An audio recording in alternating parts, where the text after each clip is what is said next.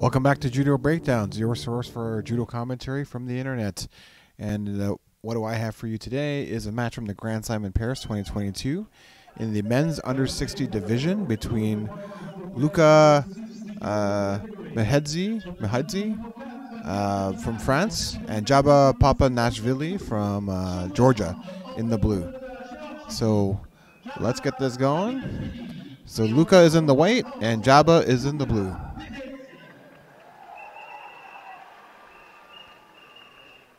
Okay, Jaba Papinashvili? Papinashvili. Papinashvili. Okay. Please, my pronunciations.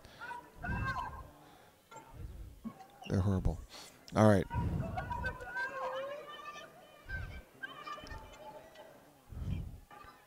You can see how they're both looking to... Oh. All right. Luka was coming in.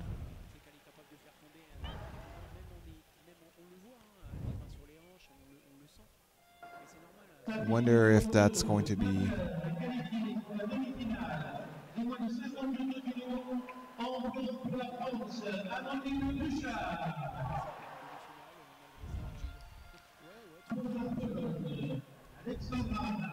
All right, so let's see if we can get their grips going. Okay. That is I think the second or third time I've seen Luka go for that.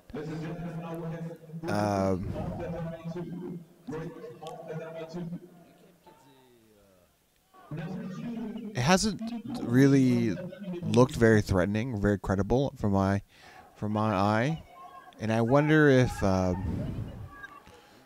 perhaps what he might do is change tactic and go backwards then. Yeah? Okay. No, because I said that, people are going to believe that I watch these things in advance. And I do not, because I watch a lot of these videos and I don't have time to watch things more than once. So, not based on the volume of what videos I put out. Wow. Whoa. Whoa, whoa, whoa.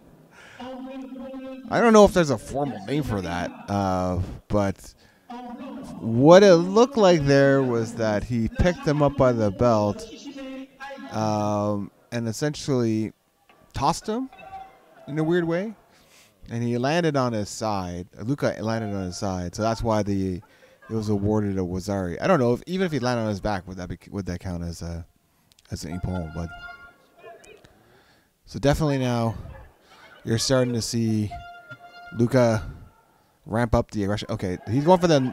Is he going for the? He's going for the arm. He has to sit up on that. But that's definitely a mate. Yeah. I mean, I'm used to it being once your body is lifted off for even a second, that's an automatic mate, just from a safety perspective. But it is happening relatively fast, and the referee did call mate. No big deal. So, okay, nice attack by combination, right? Coming off of the drive, going for the third. Oh, okay. If there was a little more rotation there, maybe Jaba would have got the second Wazari off of that.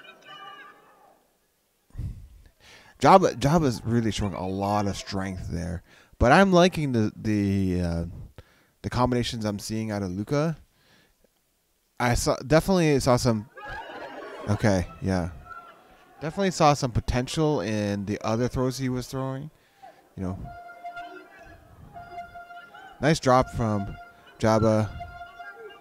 Yeah, this is what you'd like to see here, is one attack flowing into the next, The crowd's really urging on Luka here. I don't know how much time is left, but it's got to be down. Yeah, so a minute 12 to go.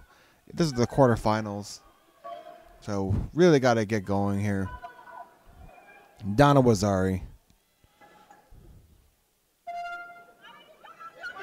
Oh, Wazari! Wow. So the comeback. They are now tied up. Okay, let's go. Off of the Makikomi.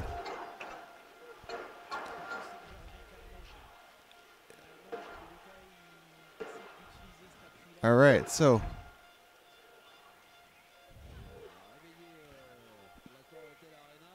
let's hope to see some more of the volume. It's been working for both players, really. Throwing a lot of attacks in there. Good.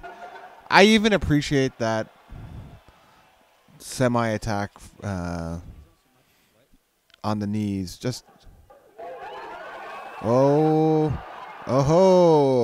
able to stay on his knees and was backing up fast enough. Is the armbar? Is he going for the armbar? Is he going for the hold down? No, he's not. Okay. Well, he was going for maybe, but Jaba is able to swing over, relieve the pressure, and neutralize the threat. 15 seconds to go until golden score. You're in basically golden score. I mean, you're at Wazari's each. You've been at golden score this whole time. This has been a lot of fun. Jaba with the very low stance. Okay, they're basically waiting out for golden score. Yeah, okay, golden score time.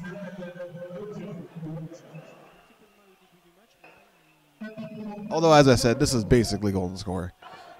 This whole time, ever since Luka tied it up with a thrilling last-minute throw. Oh, okay, the drop Seoe and the Ochi into. I like the combinations I'm seeing here.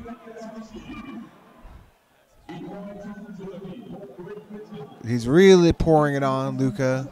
You like to see it.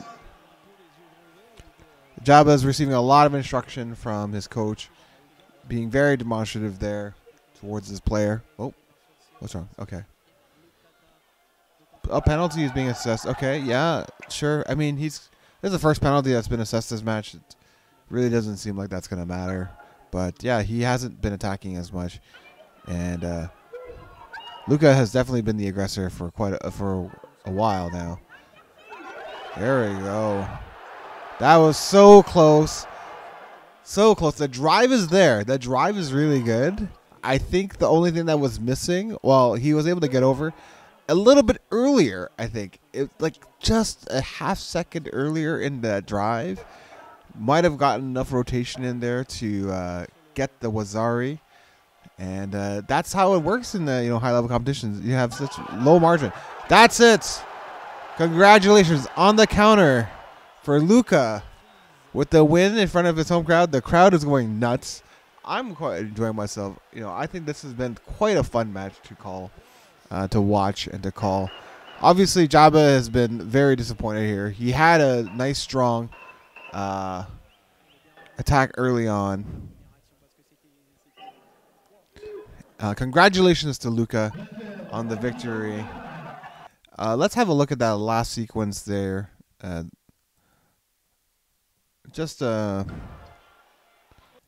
Okay, so it's on the reversal.